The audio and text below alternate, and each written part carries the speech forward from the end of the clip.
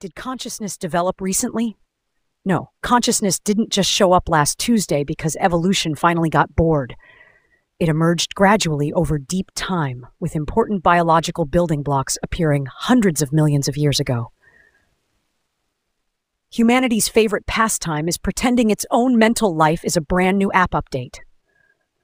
But evolutionary thinkers remind us that consciousness is best treated as a gradual product of descent with modification, not a cosmic surprise party for Homo sapiens. The idea that a single aha moment produced subjective experience is appealing in a dramatic Netflix special way, yet evolutionary theory frames consciousness as a series of incremental innovations, sensory integration, learning, and internal models, stacked over eons until something like me could complain about Mondays. If you prefer a timeline with fewer metaphors and more fossils, the first flickers of sentience likely coincide with the Cambrian explosion about 540 million years ago, when mobile predators and prey made feeling pain and pleasure actually useful for survival. That's when nervous systems got serious. Centralized networks, brainstem arousal systems, and thalamocortical communication began to knit sensations into something richer than reflexes, creating the neurological scaffolding for subjective experience.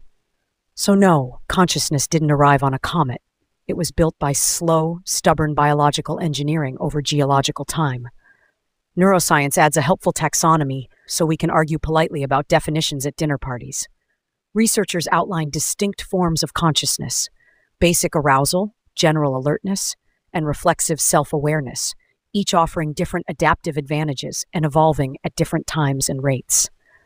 In plain English, being awake is not the same as being aware that you're awake, and neither is the same as writing a passive-aggressive poem about your cat. These gradations explain why some animals show complex behavior without necessarily hosting the full human-style inner monologue. So why do some people insist consciousness is recent? Because our species' cultural and linguistic fireworks make subjective experience feel fresh and dramatic.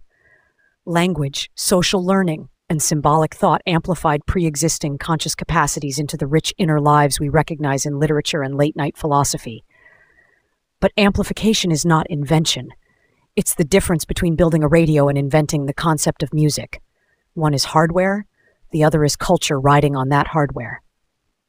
In the end, consciousness is ancient, layered, and annoyingly incremental, not a late-breaking novelty.